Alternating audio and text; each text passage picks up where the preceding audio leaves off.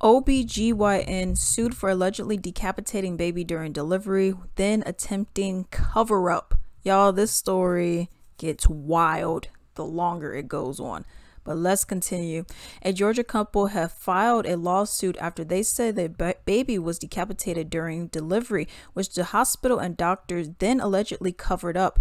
Jessica Ross, 20 years old, and her longtime boyfriend Trayvon Isaiah Taylor were excited for the birth of their first baby, a boy whom they were going to name Trayvon Isaiah Taylor Jr. According to Lynch, the two were regularly seeing Dr. Tracy L. St. Julian at Premier Women OBGYN, who then performed a delivery at Southern Regional Medical Center in Riverdale, Georgia, south of Atlanta. The lawsuit accuses St. Julian, the doctor, of failing to follow emergency obstetrical protocols when the baby's shoulder became stuck during an attempted vaginal delivery. Instead, she allegedly applied excessive force that killed the baby as his head was severed from his body. Let's continue. The doctor, hospital, and unnamed staff are accused of then attempting to hide what had happened by not immediately allowing the couple to see their child's body. According to the lawsuit, Ross was admitted into the emergency room on July 9th after her water broke at 10 a.m. and she was fully dilated by 8:40 p.m. During labor, the baby became stuck in the vaginal canal, prompting Ross to push for 3 hours without delivery, according to the lawsuit. The lawsuit accuses St. Julian of not taking proper actions to reposition the baby, nor taking action as the baby's oxygen levels and heart rate dipped. Eventually, the baby's head was decapitated from his torso, and St. Julian only then made the decision to conduct a C-section, according to the lawsuit. The baby's legs and torso were delivered via the C-section, however, the head was delivered vaginally. According to the lawsuit, attorneys told reporters on Wednesday that hospital staff wrapped the baby's head tightly in a blanket and only allowed the parents to see it behind glass. Y'all, this part is really, really, really sad, okay? Just bear with me. Let's get into it. In an attempt to basically misrepresent and miscommunicate to the family, when they wrapped this baby up tightly, they propped the baby's head on top of the blanket to make it appear that it was attached when it wasn't.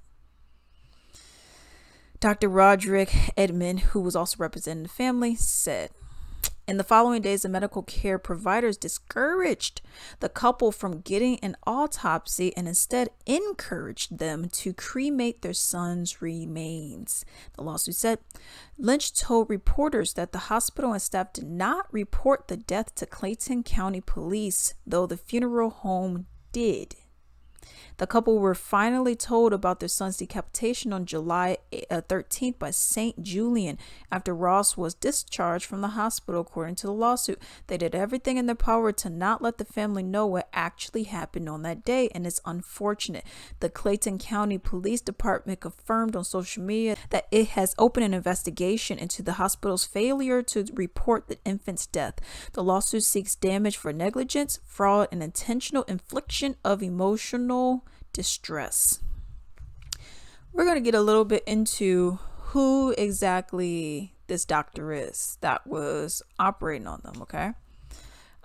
And as we know, her name is Dr. Tracy St. Julian, or Julian, who specializes in women's health and pregnancy care, works as a medical professional in Riverdale, Georgia, with an impressive track record spanning over 26 years. She brings extensive experience to her role in the medical field. She is a highly experienced professional in the field of obstetric care, bringing a wealth of knowledge to her practice. Her journey in medicine began with her graduation from the University of Texas Medical Branch at Galveston in 1996, where she laid the foundation for her exceptional medical expertise. With a deep commitment to providing top-tier healthcare, Dr. St. Julian, or Julian, is affiliated with esteemed medical institutions, namely Piedmont, Fayette Hospital, and Southern Regional Medical Center.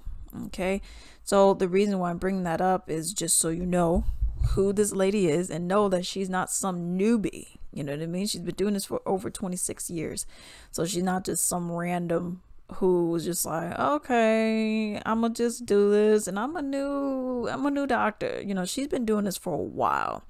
So I could see, I mean, obviously we're gonna have lawsuits. We're gonna have lawsuits from the parents, Trayvon Taylor, and then we're gonna have it from the mother as well.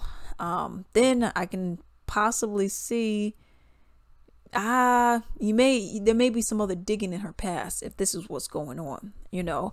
And then obviously the nurses in the hospital, but the hospital was trying to cover their booty by saying like, oh well, you know, the doctors and nurses, I mean, they're like contract employees. I mean, you can't really sue us, but I think they may be getting sued too. Okay, I could see millions of dollars being given to these people because of this terrible act. Hey, I greatly appreciate if you could support me. Simply go to ebay.com. In the search bar, type in Latrice Limited, click on shops, and then support me. I have a wide variety of items on there, many of my own personal Latrice Limited items, such as candles, bath bombs, soaps, essential oil blends, lingerie, robes, so much stuff. I even have men's ties and comic books on there. Definitely support me, and do not forget to like and subscribe. Thank you.